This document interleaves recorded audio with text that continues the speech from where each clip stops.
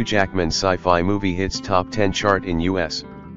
The Hugh Jackman Sci-Fi movie Real Steel has become a hit on Netflix in the US. The movie, which was directed by Shawn Levy, was based on a short story by Richard Matheson and follows a down-on-his-luck coach in the not-too-distant future who teams up with his son to build a robot that can be entered into lucrative boxing tournaments.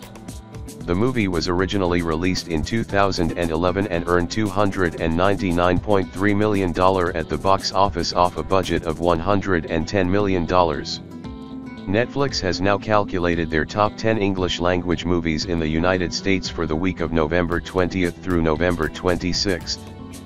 Real Steel took number 8 on the chart, ranking above the new movie See You on Venus and 2016 Trolls, which has a new sequel, Trolls World Tour, currently in theaters. The only other movies to join the chart for the first time this week are Adam Sandler's Leo and the Bill Bryson adaptation A Walk in the Woods. What is the future of Real Steel? Given its large budget, Real Steel wasn't exactly a substantial hit during its original theatrical run.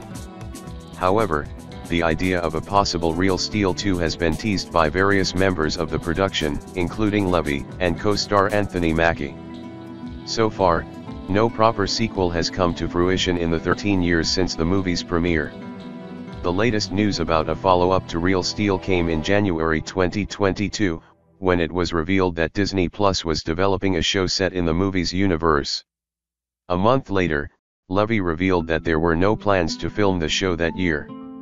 The dual Hollywood strikes in 2023, in which writers and then actors fought for fair pay, may have delayed development in the meantime, as no major updates have been shared since then.